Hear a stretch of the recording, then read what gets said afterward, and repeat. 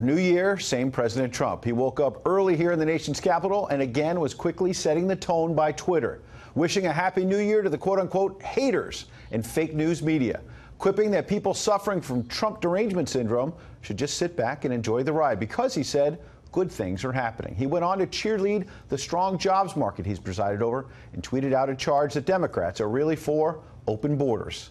However, the commander-in-chief is facing a whole new power dynamic in 2019. The partial shutdown is well into its 11th day. There's still no end in sight as Democrats prepare Thursday to officially take control of the House, and they hope to quickly pass legislation to reopen the government on their terms. None of the $5 billion the president is demanding for a border wall. That may be why the president did try a slightly more diplomatic approach on Twitter by the afternoon, saying to Democrats, let's make a deal. And he invited congressional leaders to come over Wednesday to the White House, which is where we find our correspondent Kevin Cork. Good evening, Kevin. Evening, Ed. A stark new reality for the president and the Trump administration this year. Obviously, as you pointed out, a Democratic-controlled House, to say nothing of the ongoing government shutdown. Partial shutdown. But that will not stop the president's plans for 2019, say White House officials, nor apparently will it stop his penchant for punching opponents on Twitter.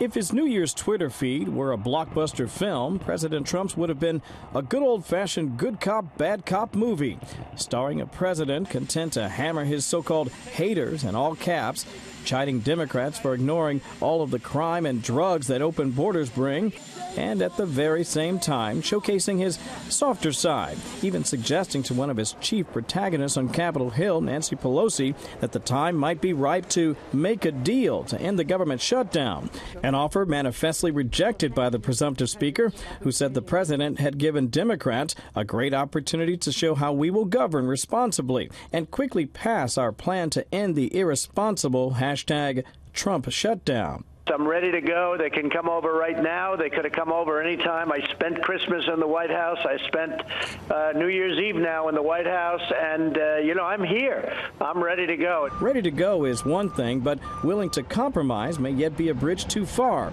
particularly for a president eager to hail border wall funding as the latest in a string of Trump victories over the past year, including a successful Kavanaugh confirmation to the Supreme Court, record low unemployment, a new USMCA trade deal to replace NAFTA, the end of the Iran nuclear deal, and a dismantling of ISIS that's seen the caliphate shrink dramatically.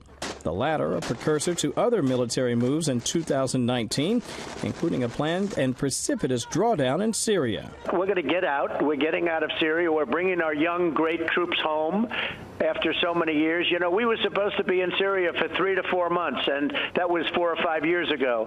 And it's time. We have to bring them home. But few agenda items will be accomplished this year, including movement on major infrastructure legislation until the government reopens, putting the onus on the president and congressional lawmakers to, as the president suggested, make a deal or suffer the political fallout while everyday Americans suffer the consequences.